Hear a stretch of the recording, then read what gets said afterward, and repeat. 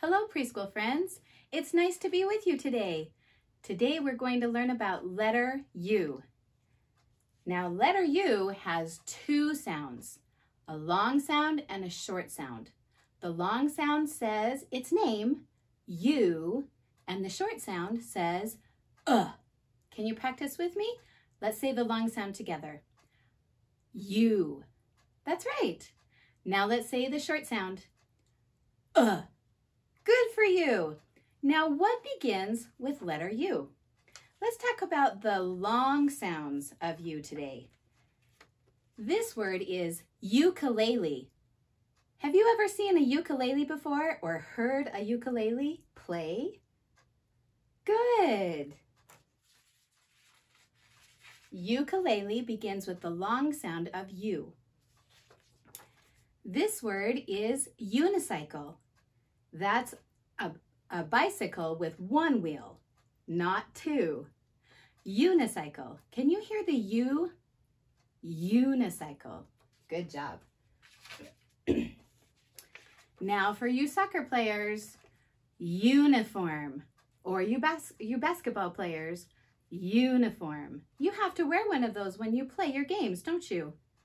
Uniform.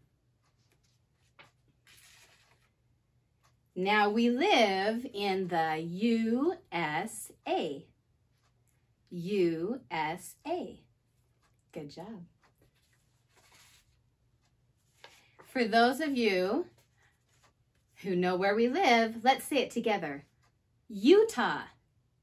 Utah. That's right. Can you hear the U sound, the long U sound in Utah? Good.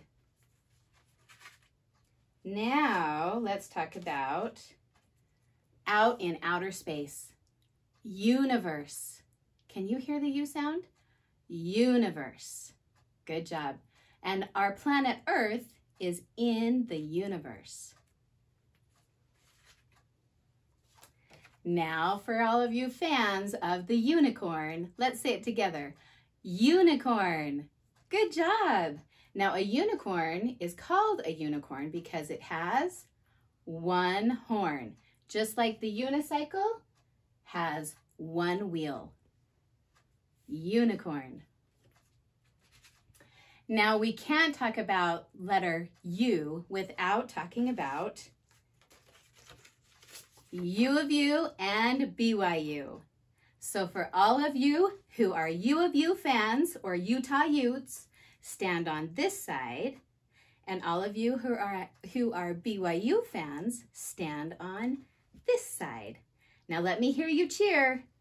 U of U. Good job. Let me hear the BYU fans now. BYU. Good job. Can you hear the long sound of U? Good for you. We'll put BYU and Utah in our apple chart.